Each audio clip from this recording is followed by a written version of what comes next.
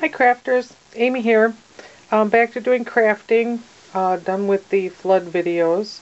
And I wanted to share this album that I made. I watched Kathy from Paper Phenomenon, Kathy Ortez I think her name is. I will put that um, link up on here. And watched her on Ustream.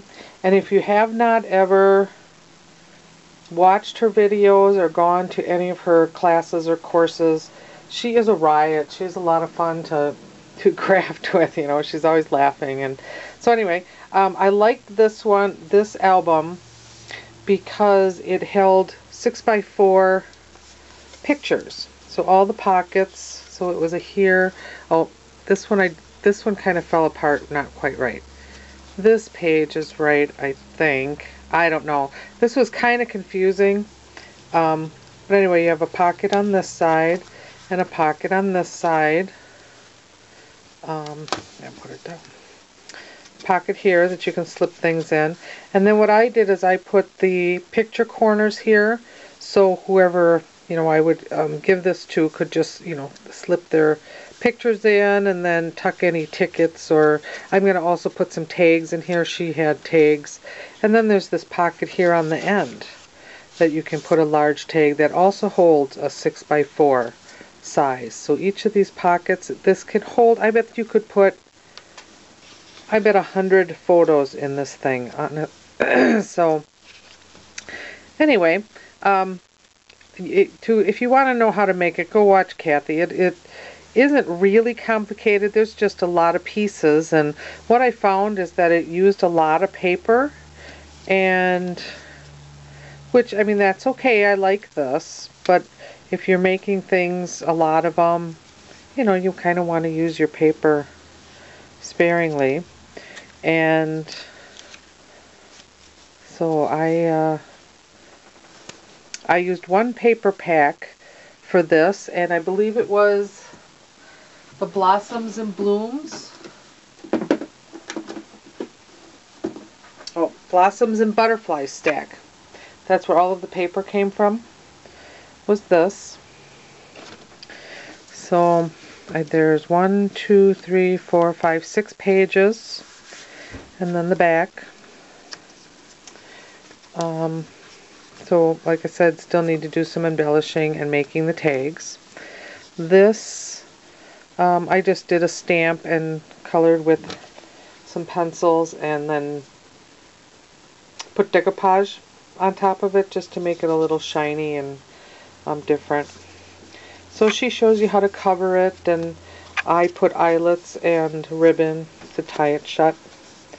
So next what I want to show you is another one that I made, that actually I made better because it was the second one I made, as well as I used a lot less paper.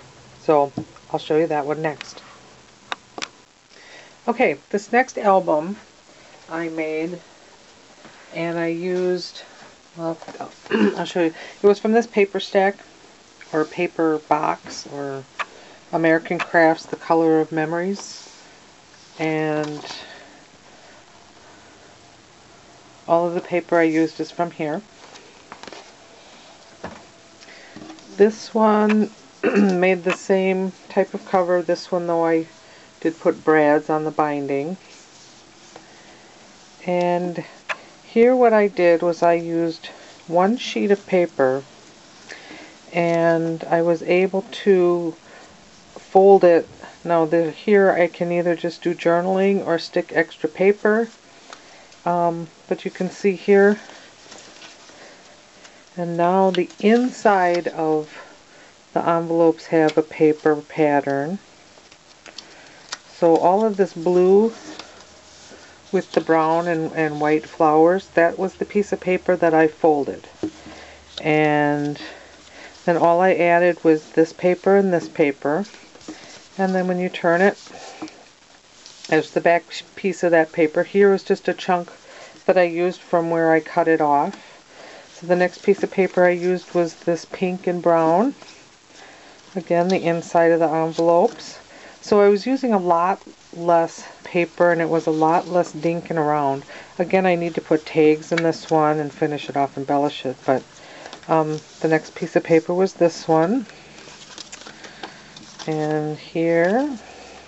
And then what I did too was I tried to use the same papers here. Then the next piece of paper was this. And that.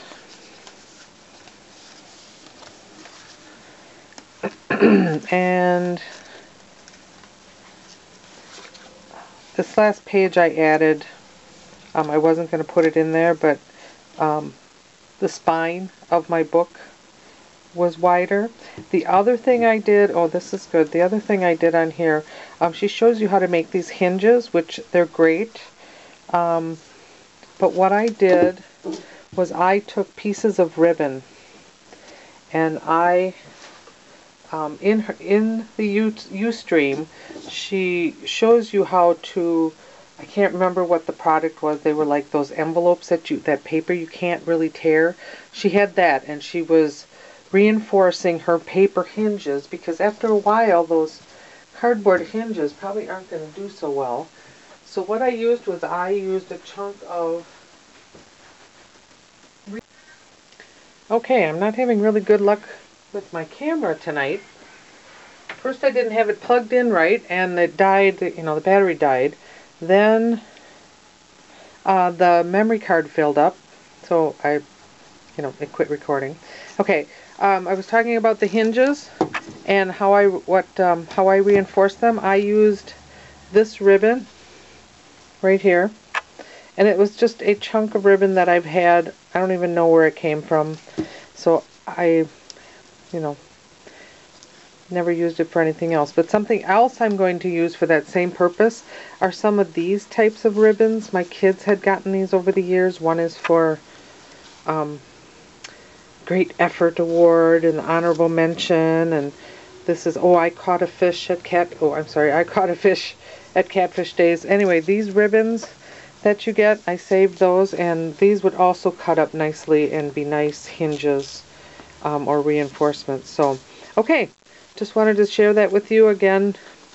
If you've never watched Kathy's videos, give it a chance. She's a hoot to craft with. And have a good day, and thanks for watching.